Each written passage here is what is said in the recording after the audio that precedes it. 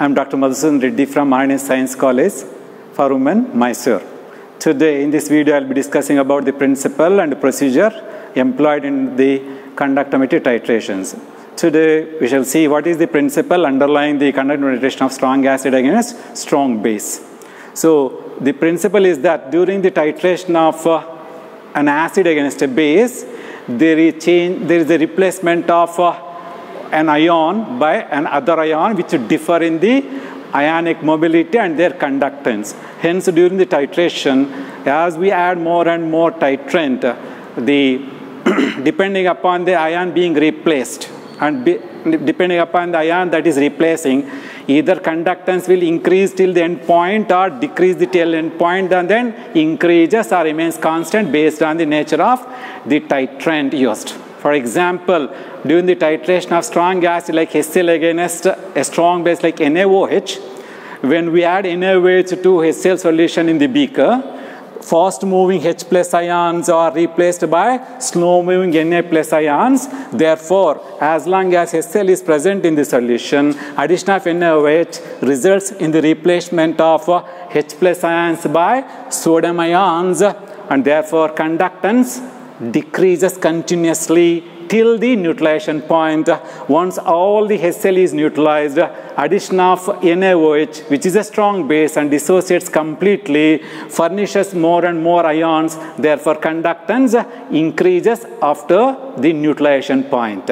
So here, the amount of NaOH required for the neutralization, complete neutralization of the taken acid is determined from the graph of volume of NaOH versus conductance of the solution. So as shown in the graph, we get a graph of this fashion of two straight lines which when extrapolated intersect, and the volume of NaOH corresponding to the point of intersection is the volume of NaOH consumed by the volume of acid taken. Now we shall look at the demonstration of the experiment.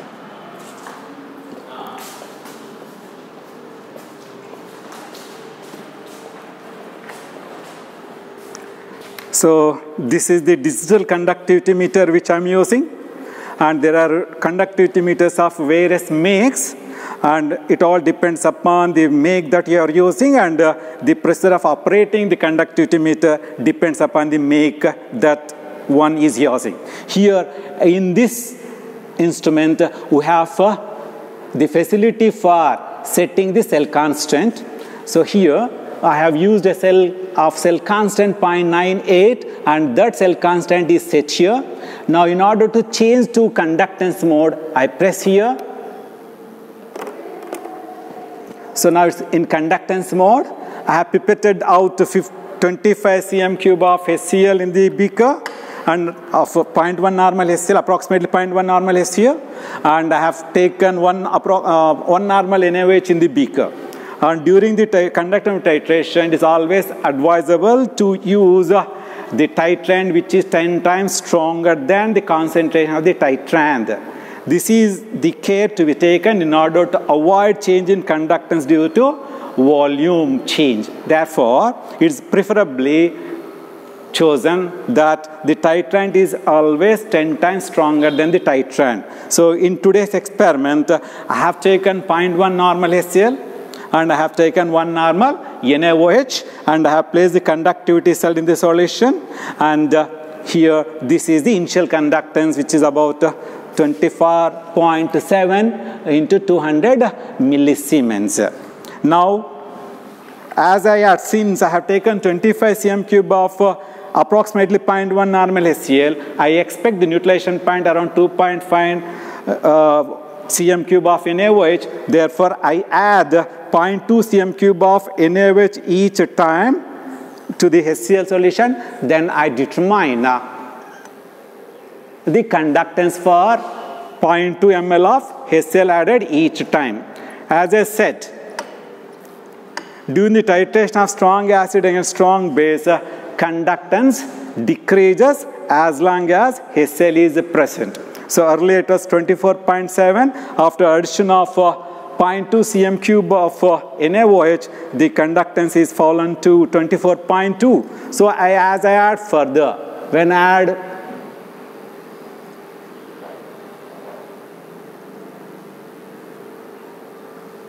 further 0.2 ml means I have added totally 0.4 cm cube of NaOH to the taken HCl solution, and the conductance is 23.0 now.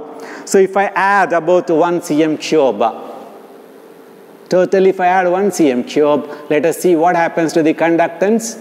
When I added 0.4 cm cube of NaOH, it was 23 millisiemens. Now I have added 1 cm cube of NaOH.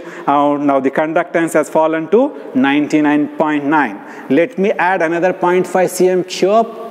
So the total volume of NaOH added is 1.5 cm cube. And let us see what happens to the conductance. As long as HCl is present, conductance continuously decreases.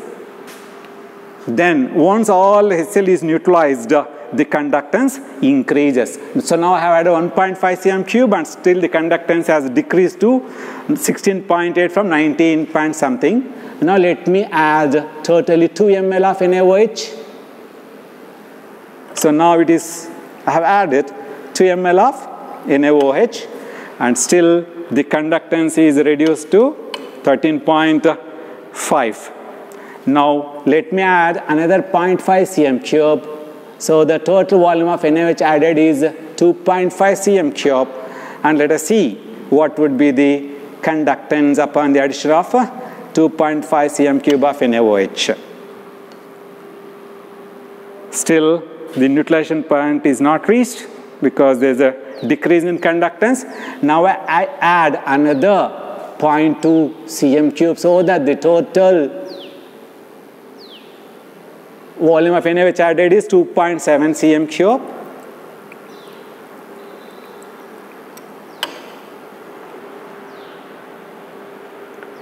Still the neutralization point is not reached.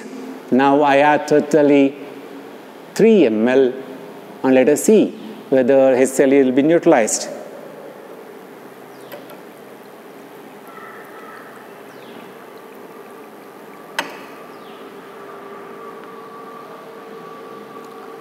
So 7.51, still it's not neutralized. I add another 0.5 cm cube. So I have added totally 3.5 cm cube of NaOH. Yes. Now the conductance has risen from 7 point something to 9.77.